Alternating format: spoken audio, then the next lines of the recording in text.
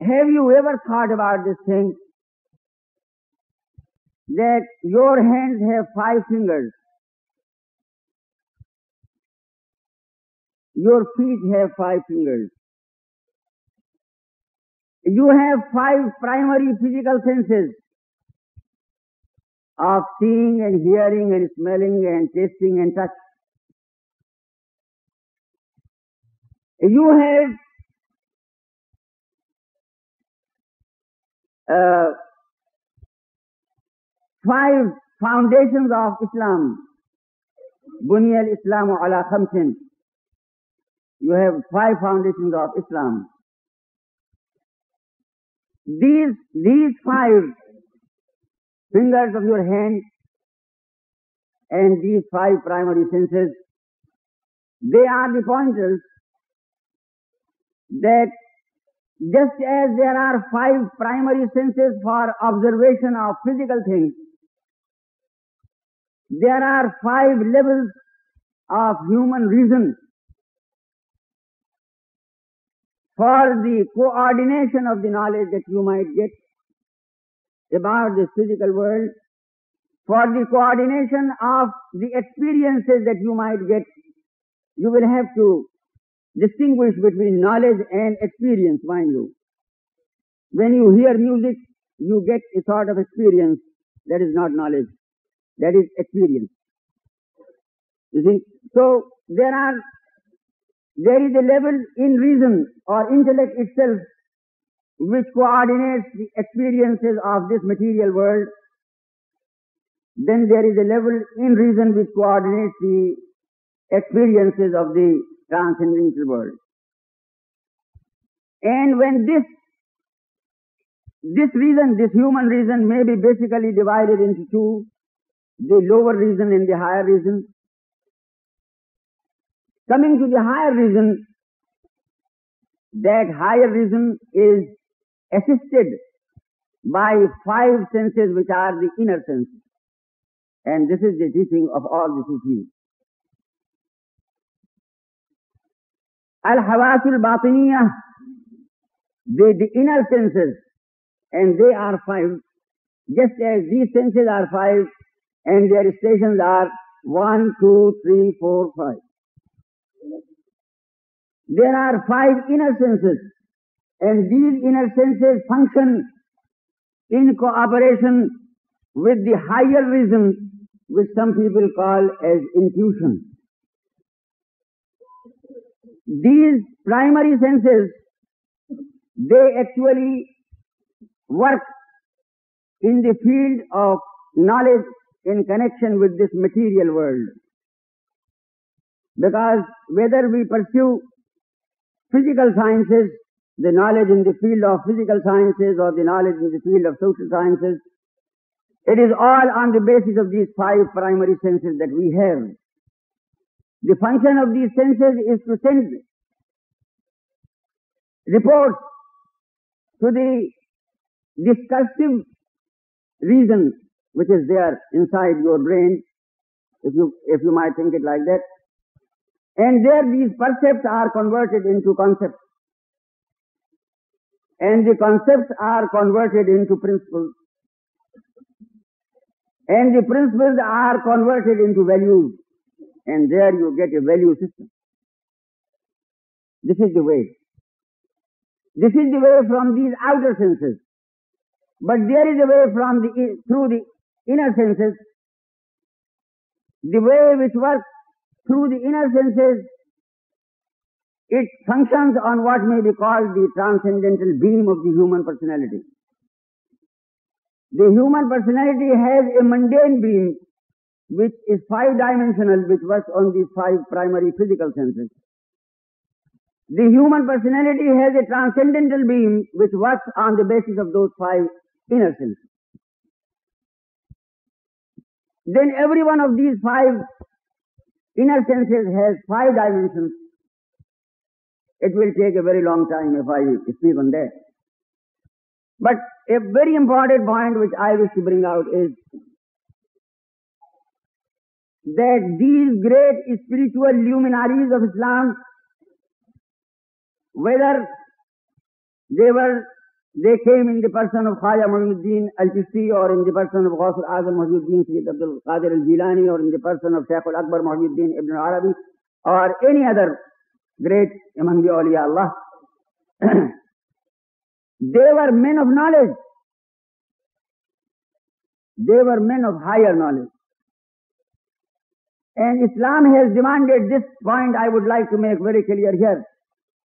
Islam has demanded from the Muslims that every Muslim should be possessor of knowledge. As the Holy Prophet ﷺ has laid down the command, طَلَبُ الْعِلْمِ فَرِيضَةٌ عَلَى كُلِّ مُسْلِمٍ وَمُسْلِمَةٍ. Cultivation of knowledge is an obligation on every Muslim man and woman. An illiterate Muslim is a contradiction in terms. An illiterate Muslim is a contradiction in terms, although this contradiction is found galore, profoundly and abundantly in the Muslim world of today. But it is because of this contradiction that has taken place that we have gone down so much in the comity of nations. Islam is the religion of knowledge. It is that religion which combines faith with knowledge, as I was speaking last night at the university. In Islam, the entire struggle of a Muslim is in the domain of knowledge. He is born to know. And in order to know, he should know himself. As it has been told, and you must have heard it, Man arafa nafsahu faqad arafa rabbahu. He who knows himself knows God. One who does not know himself cannot know God. And a person cannot know himself unless he knows the environment in which he is born and where he lives and in which he dies. So the knowledge at all these three levels, even from the spiritual point of view, the purely spiritual point of view, is a must in Islam. When you read in history about Sayyidina Khaja Muinuddin al-Chishti, rahmatullahi ta'ala alayhi wa radiyallahu ta'ala anhu, that when he came to Ajmer under the command from the Holy Prophet alayhi salatu wasalam, and he established his headquarters for propagating Islam in India. The Hindu ruler there and the Hindus around that area felt a deep anxiety. They couldn't meet and face the challenge of his dynamic personality.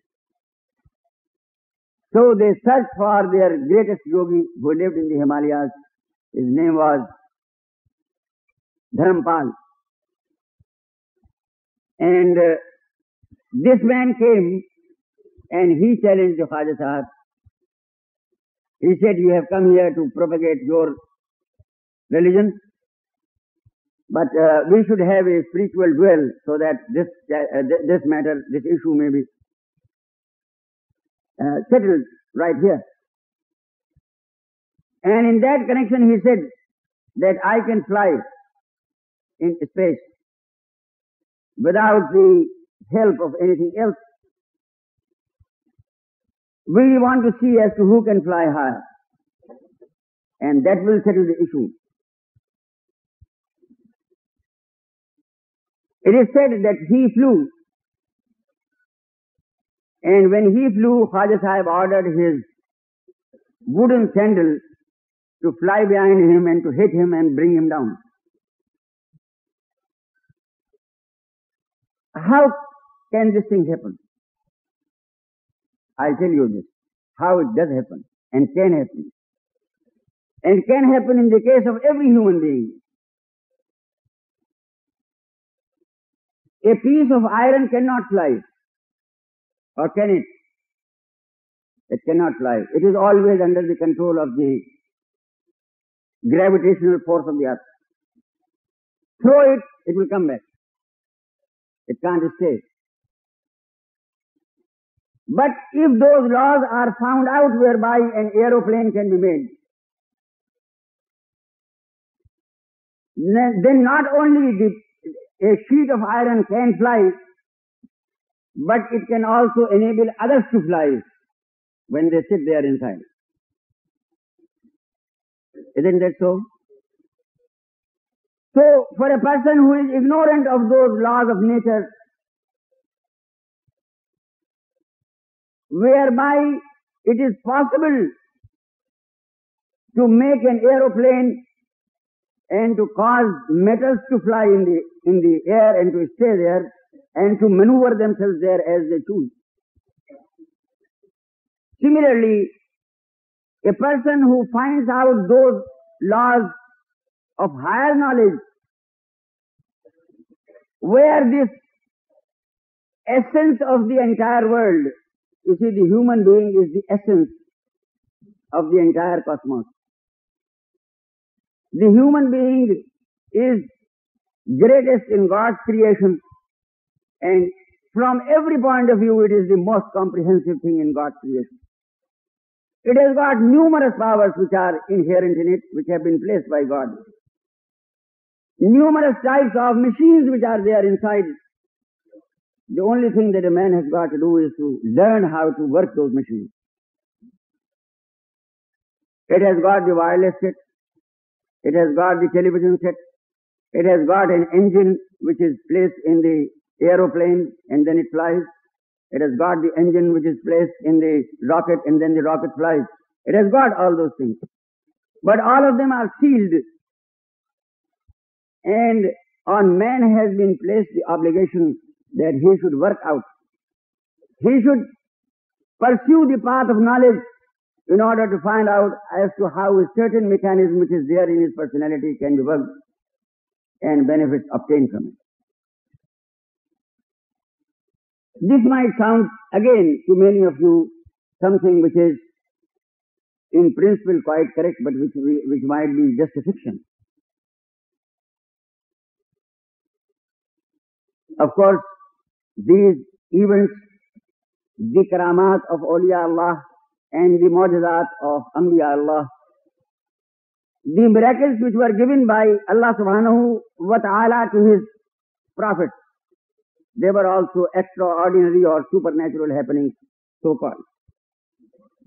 And the karamat which were shown by God Almighty through his awliya, they were also extraordinary happenings which an ordinary human being cannot do. Only that person can do who knows this higher science, just as the making of the atom bomb and the hydrogen bomb or the making of rockets or landing on the moon is possible only for those who know the laws at the highest level, the laws of this cosmic world and whatever there is in it, of this mundane world, I ought to say. Similarly, those people who are the spiritual scientists, those who know the laws of the higher world and the higher gear, I might use this word, this is more proper. This world exists in different gears. As you run your automobile on the first gear and the second gear and the third gear and so on. Similarly, there are gears in the human personality and there are gears in this world, in the constitution of this world. It has been normally geared at a certain level. So we all of us behave and move and act as we do. But it will be a very great mistake to suppose that this is the only gear in which the human machine or this order of this world can work. It is a statement which is absolutely ultra-virus. It is a statement which has no foundation. To me, it may work like that. It may appear like that.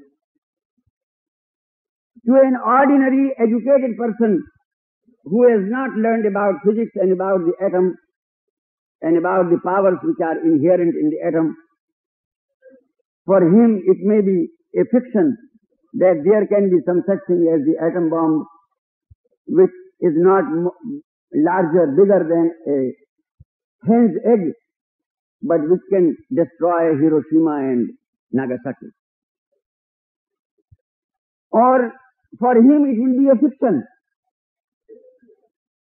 that the atomic fuel which is placed in the rocket is quantitatively very small, but it has the power of producing energy which can carry the rocket, a very heavy thing, weighing tons in weight, from the earth to the moon and land there, and then come back. It appears a fiction to a common man who does not know physics, who does not know the atom and those powers which are inherent in it. Now, because the scientists are making a demonstration of this, and this thing is coming in the world press, therefore everybody says, in spite of being ignorant, yes, that is correct. He is ignorant of that science. He does not know. He cannot make the rocket. He cannot make you see, that atomic fuel. So in this case also, all these things which have happened in history and even now happen, those who see them, of course, they will say, they can't deny. But those who don't see them, they are inclined under the impact of materialism of this age to say, oh, all this is fiction, this is superstition, how can it be?